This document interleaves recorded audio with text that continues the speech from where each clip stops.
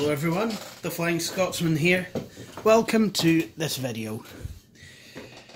Today, I thought we would have a look at something a wee bit different and quite interesting. This is quite an early digital camera. It is a Kodak DC-20 Digital Camera. It's the Kodak Digital Science DC-20 rather. And, well, it's quite interesting. This camera is from 1996 or so, and I believe at the time was the cheapest digital camera that you could buy, and it certainly shows in not necessarily what the camera has, but what it doesn't have, even for, you know, even by 1996 standards. So it looks like, well, to be honest, it kind of looks and feels like, you know, a point-and-shoot camera from the time, from the 90s. It's got a viewfinder, an actual hardware viewfinder that, if we can look through it, not sure if you'd be able to see that well, but it does have, it does actually have a wee square that sometimes is reflected. The you know, that allows you to position the subject of the photograph. There is a fixed focus CCD lens. I think it's fixed focus anyway. It has a wrist strap. And there's no flash. Just there just isn't one. Although one was made available for the camera. Not sure if it had plugged into the serial port there. The camera takes CR... I can't even mind what the full name of the batteries are, but it takes this kind of battery, if that's going to be any help to anyone. The Panasonic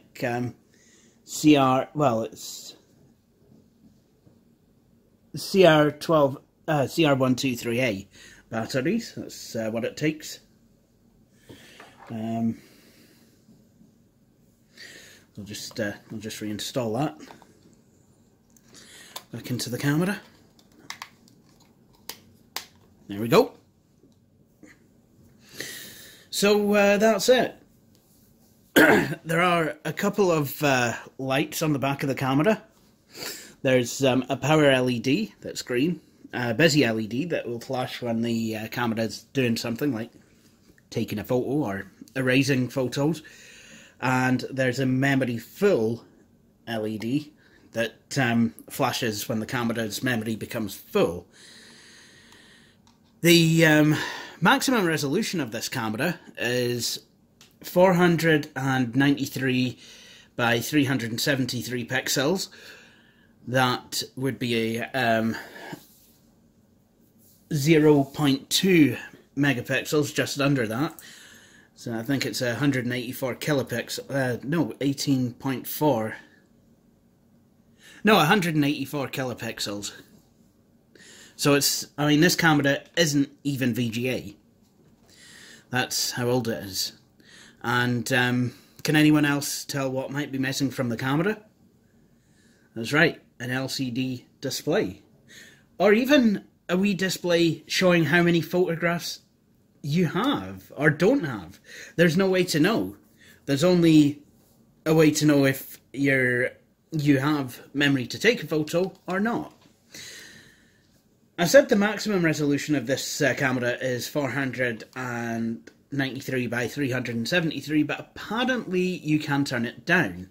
How you turn it down, though, I've not been able to figure that out. But I have taken some pictures on it, and, well, we're going to have a look at just what the camera can do.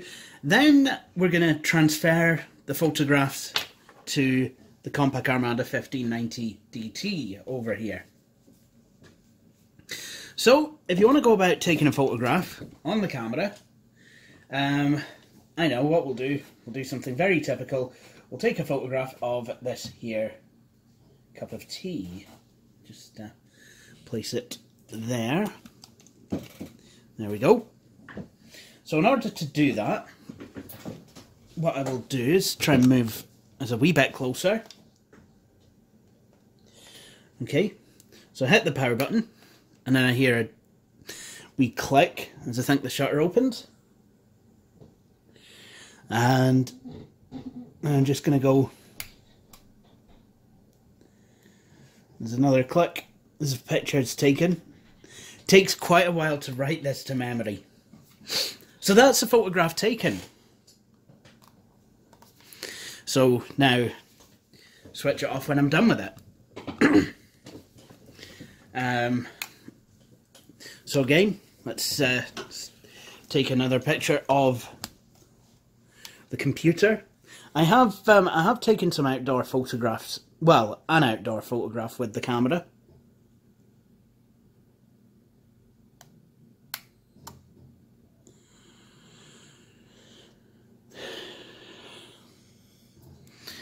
There we go. So, that's that done. So now we want to transfer the photographs over to the computer. Now, I have been able to find the driver for this. It's quite a simple driver. And while it does have a program, it's not something that I believe that you can actually invoke or run in a standalone kind of a way.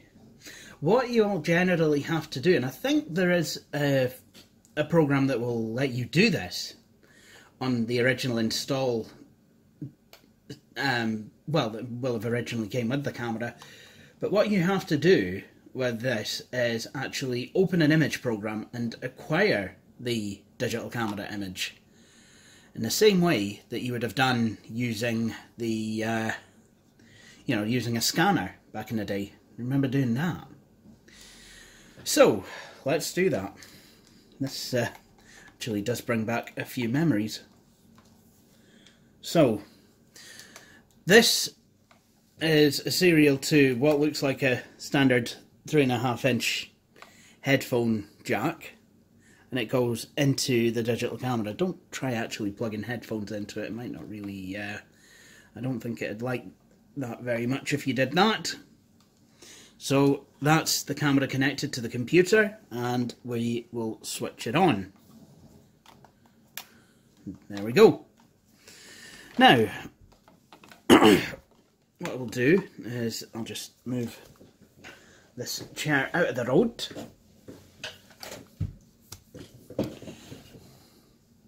As well, because there's another trick that I want to be able to show. So, we can use any image editor to import the photos, but actually I've found that I've gotten the best results with Adobe Photoshop version 4. Not that I've tried any other version, but I tried PaintShop Pro 4.14 as well, and I can import one photo with that, but Photoshop will allow me to import a batch of them. Okay, so that's Photoshop open, and as you can see, it basically looks the same as a modern day version. Okay, there's, maybe a couple of features missing, a couple have been moved round, and it's, the interface isn't gunmetal or black, whatever colour you want to call it, as it is in the modern day version, but it's still basically the same program as, it's still basically the same program now as it was 20 or more years ago. So, I think what we're going to do is, I've selected the Twain source earlier, but I can show that for you again. What I can go to File,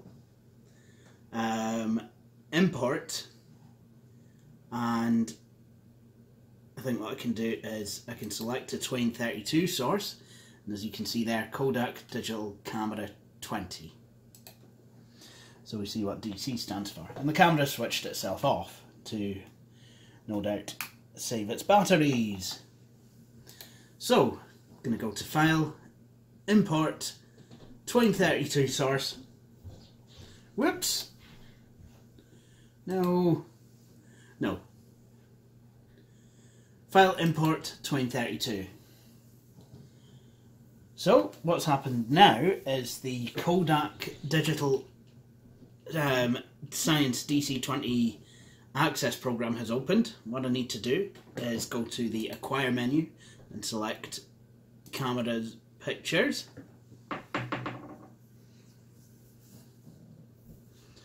And because it's a serial cable, it will take a few minutes to bring the photographs down.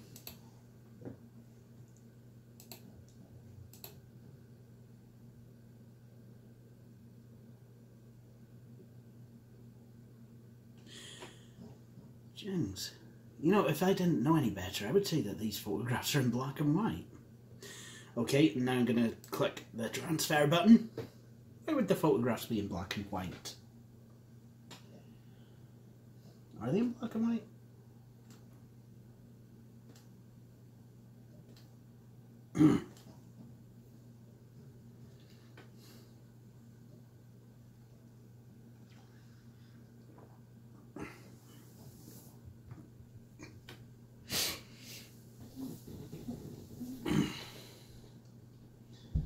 This camera can take photographs in colour.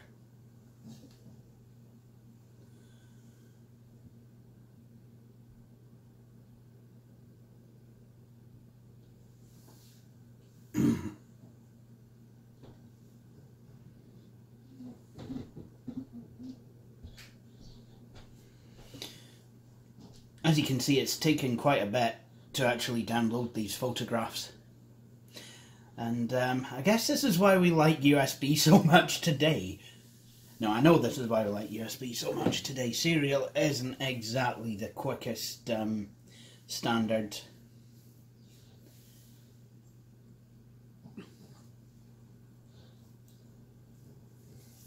I'm surprised I didn't use parallel for more data transfer-y things. I mean, even though that's not even the quickest, but I guess serial's more compatible.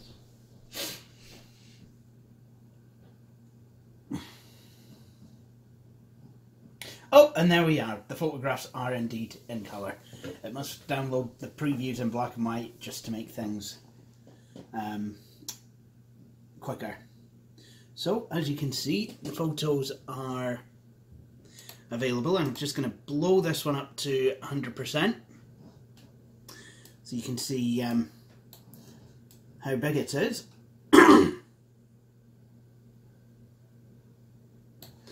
As you can see, while it is slightly obscured by the different panels, it's, well, actually no, it's not anymore. This is how big this photograph is on this computer's 800 by 600 pixel display. So, as you can see, it's actually, the pictures themselves are quite small. And what I can do now is to import them into the computer. I mean, I wonder if I can batch save them.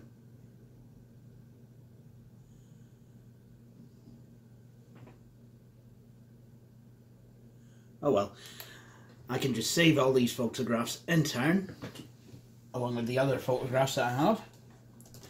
Compact Armada 1590 DT.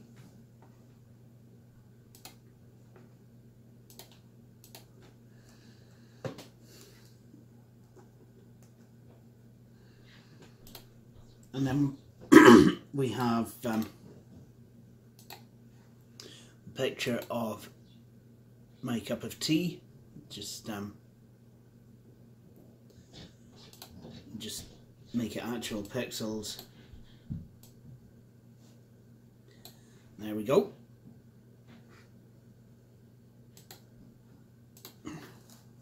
Cup of tea.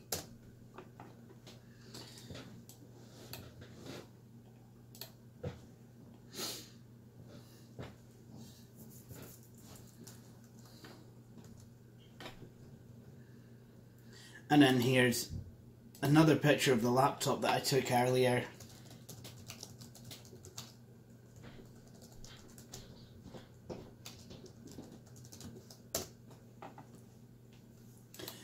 And that was a photograph I took in the same kind of angle as my phone, and what I can do is I can compare the two photographs.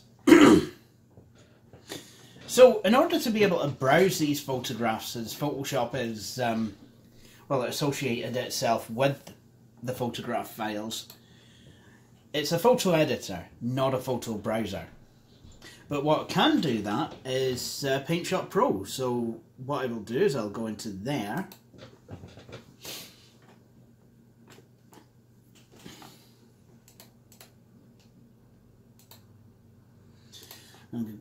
I'll go to Browse My Pictures.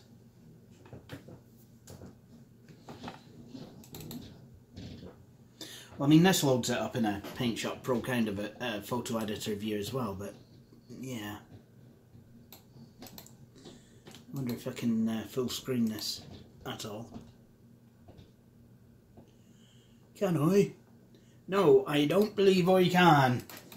But it'll certainly be a lot easier and quicker to load the photographs this way. So I can take a look at the photographs, you know, at leisure. There we go. So just to compare the results of the Kodak DC-20 with a more modern smartphone digital camera, here is a picture of the compact Armada 1590 DT.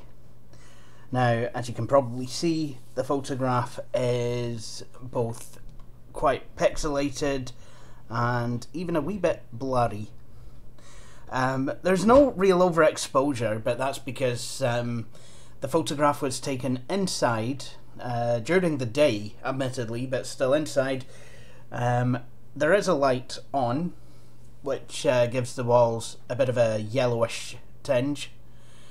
You can kind of see that the desktop on the compact Armada 1590 DT is that of Windows 95, but there's no way that you'd be able to read the icons, and you might only be able to recognize the desktop of Windows 95 if you know what it looks like already. You can see the Intel Pentium inside badge. It's not actually visible what's on that badge. Only a few of the letters on the keyboard are really kind of visible, and while the Compaq logo at the bottom of the display is visible, the Microsoft logo on the mouse is not. Now, looking at the picture taken from the smartphone, if I was to zoom in, you probably would be able to read the icons, the titles under the icons. Probably could see the Pentium, the Intel inside badge, but you can definitely tell that the desktop is that of Windows 95. Definitely can see the Compaq logo. You can see pretty much most, if not all, of the keys on the keyboard, the labels on them. You can also see that the mouse next to the machine, well, the mouse to the back right of the machine is a Microsoft mouse, but the angle is actually quite a lot wider. In fact, it's really no comparison as to how wide the angle of the photograph taken from the Samsung Galaxy is. Samsung Galaxy S9, just for reference. There's no comparison really between the angle of the photograph taken with the Galaxy S9 to that of the photograph taken with the Kodak DC-20. The colours are quite similar though on both devices, so it seems that the Kodak DC-20 can actually hold its own given the lighting conditions at that particular time. If we take a look now at a photograph taken outside, Unfortunately, I didn't think to bring my phone outside with me for this one, but we do have a photograph taken outside of the back garden behind my flat. We can see that the sky is quite a bit overexposed. This is something that this camera shares with the more recent Kodak MC3, overexposure of the sky. In fact, it's probably worse than that of the Kodak MC3, but that could be just due to the fact that there's dark green trees surrounding the sky in this particular photograph. Again, it does look a wee bit blurry, you know, even given the low pixel density. And as you can probably see, there is quite a bit of noise on the photograph, which again is something that this camera has in common with the Kodak MC3. But what do you want for a lower resolution camera? Now, while the sky is definitely overexposed, I mean, it was a grey sky, admittedly, so you know, that could have quite a bit to do with it. The rest of the colours, apart from the noise, do seem to be absolutely fine, you know, quite vibrant and what have you. So for what it is, the camera can take reasonably good photographs, even at such a low resolution. Now, the digital camera does have a couple of other tricks up its sleeve. So, I can actually, I'll remain in Paint Shop Pro for this bit. What I can do now is go to File,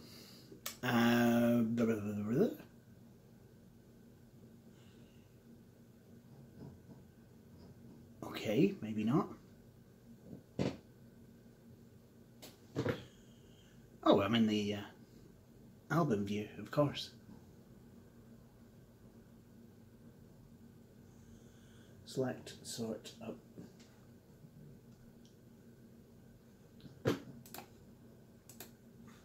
Okay, I'll close that. And what I can do is I'll go to File and then Acquire. And then there's a bunch of buttons. What I can do here is I can either exit to the application, open a side table of pictures in the camera, a slide table rather, side table, access the camera controls, or list help topics. So if I can go to camera information if I wanted to, and it'll tell me basically everything that an LCD screen would have maybe told me, or even an LED module. Picture resolution, high resolution, firmware version 1.0, number of pictures stored 3, number of pictures remaining 5. Okay. I guess I could find out some stuff as well if I wanted to.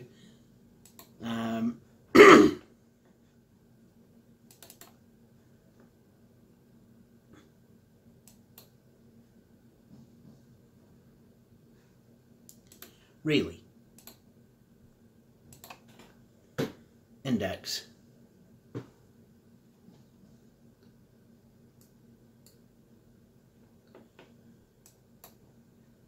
Set camera resolution. Choose camera resolution and then select high resolution or standard resolution. All pictures in the DC-20 camera must be the same resolution. Before you can change the camera software camera resolution, all pictures in the camera must be erased. When you set the digital camera resolution, it remains in effect until you erase the pictures in the camera and select a different resolution. To set the DC-20 camera resolution for your next session, choose camera and then resolution and set the high resolution or standard resolution from the camera. So I guess I do it from the computer. Right, talking of things we can do from the computer, what I can do here is I can actually access the camera controls. So that's exactly what I've done. As you can see, I have a delay timer, take picture, or erase pictures. So I guess if I wanted, I could perch this, if it was a CRT at least, maybe I'll be able to do it on this screen. In fact, I might get away with it, maybe. Maybe not. It's going to be a Hot Shots Part Down moment. But first, let me take a selfie.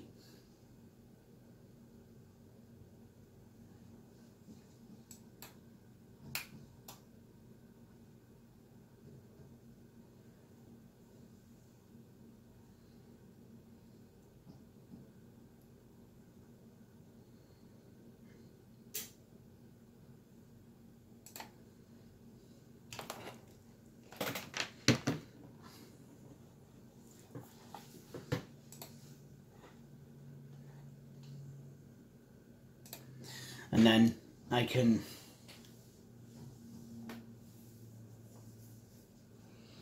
download that.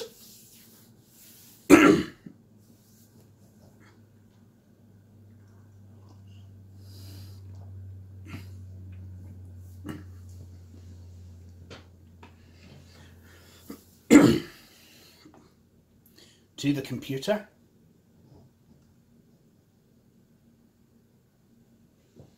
And there we go, here's me. My hair's a wee bit messy today. Yeah, I look terrible.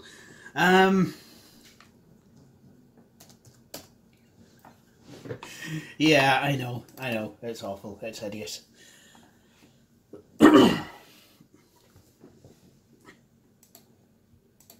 So I guess we could, I could take some photographs in another resolution. So again, I'd want to actually acquire, open a slide table of all the photos.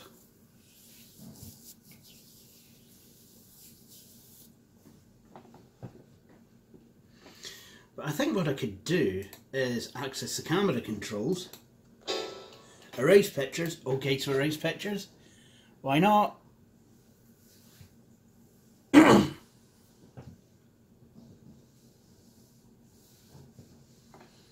And away it goes to erase the pictures. And just to show you that it is busy, oh, it's done.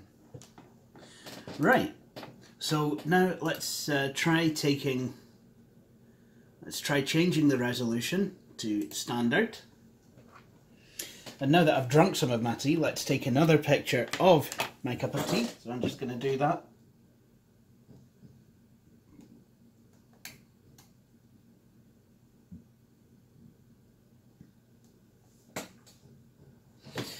And I'll take another one of the laptop.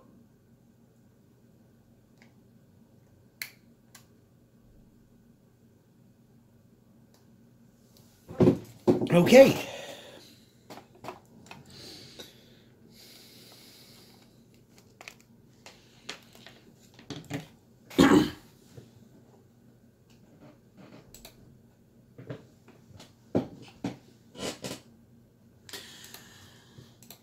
As you can see, these ones have actually loaded up a fair bit quicker. I can probably only download the one at once. Of course I can, because it's PageShot Pro. Yeah, that's quite loud. I've been listening to an audiobook while I've been pottering about the house. So there we go. Let's have a look at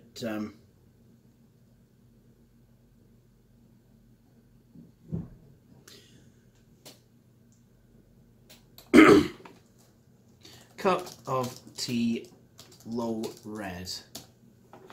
And I think what I can do is I can browse,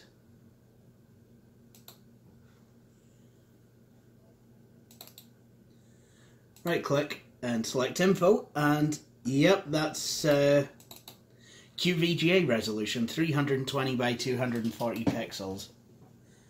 And Now just to get the other picture.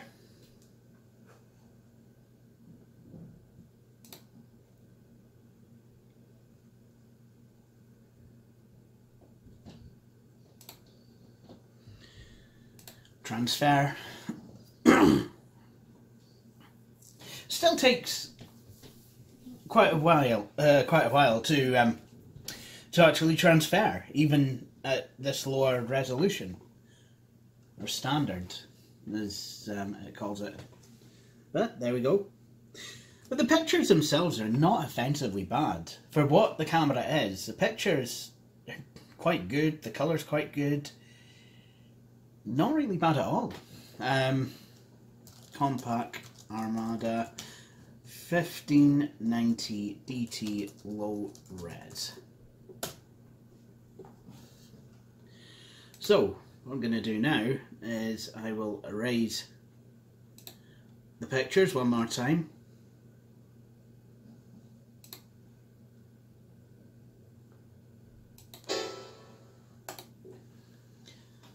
Okay, let's see how long it takes to erase them now.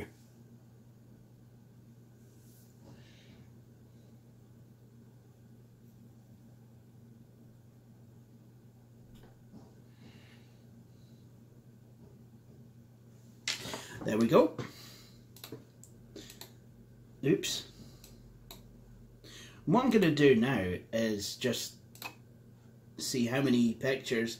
Yeah, so if you're taking using QVGA, you can take 16 photographs. Great. That's only 8 less than a standard reel of 24 photograph 35mm film. So that kind of brings me on to what this camera might have been used for. And I'm going to be honest, I don't believe that this camera could have been really used in the same way that people might have used film cameras. I kind of get the feeling that at this point, given the low amount of onboard memory, the lower resolution of the photographs, in a way, this camera would have probably been used as more of a toy than, even a standard point and shoot camera. Obviously, a professional grade SLR this is not, and it was never meant to be.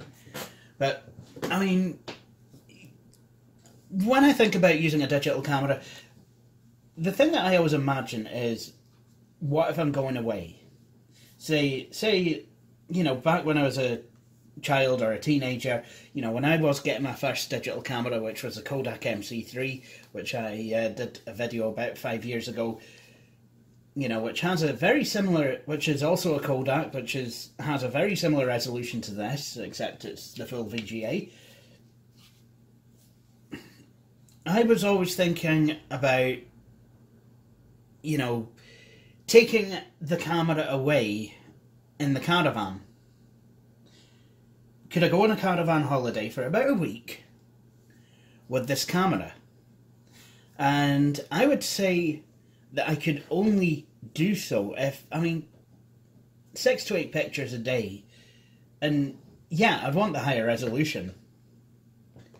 6 to 8 pictures in the day really isn't that many. I guess compared to a film camera, it's not bad.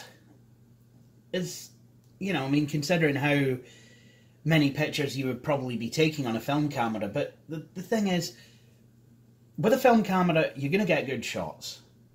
And if you run out of film, most likely you'd probably be able to actually pick up another roll while you're away. And then start again, and, basically you can buy multiple rolls of film. Whereas with this, you would need to be able to take a laptop computer with you. And today, fair enough, you can, just kind of put your laptop in. Not a problem. Back in 1996, very few people will have had laptops. And while it is true that some of those who had access to laptops may have also went caravanning, chances are they will have probably been in higher paid jobs, and a lot of them might have, you know, been a bit more snobbish and thought, oh no, we're going to take our holidays abroad in a hotel somewhere. Of course we're going to go to Saint-Tropez, or, you know, something like that. So it's, you know, and if they're away at Saint-Tropez, chances are they're going to take photographs. They're not going to be messing about with what is essentially a toy, unless they're really into tech.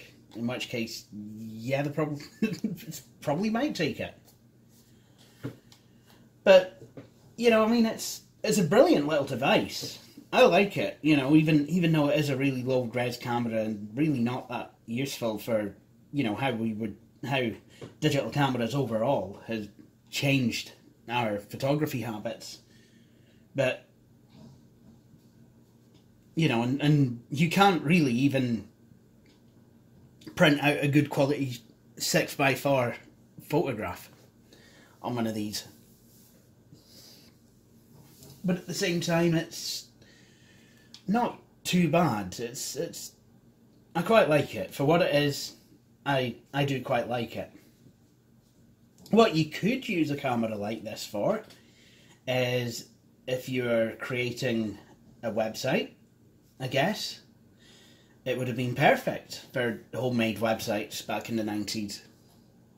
You know, if you were creating such a thing, which, you know, a few people would have done, and, you know, you could have taken photographs, and, you know, the lower resolution makes them perfect for either uploading to the internet or sending in an email to friends or what have you, you know, putting them up on AOL or something.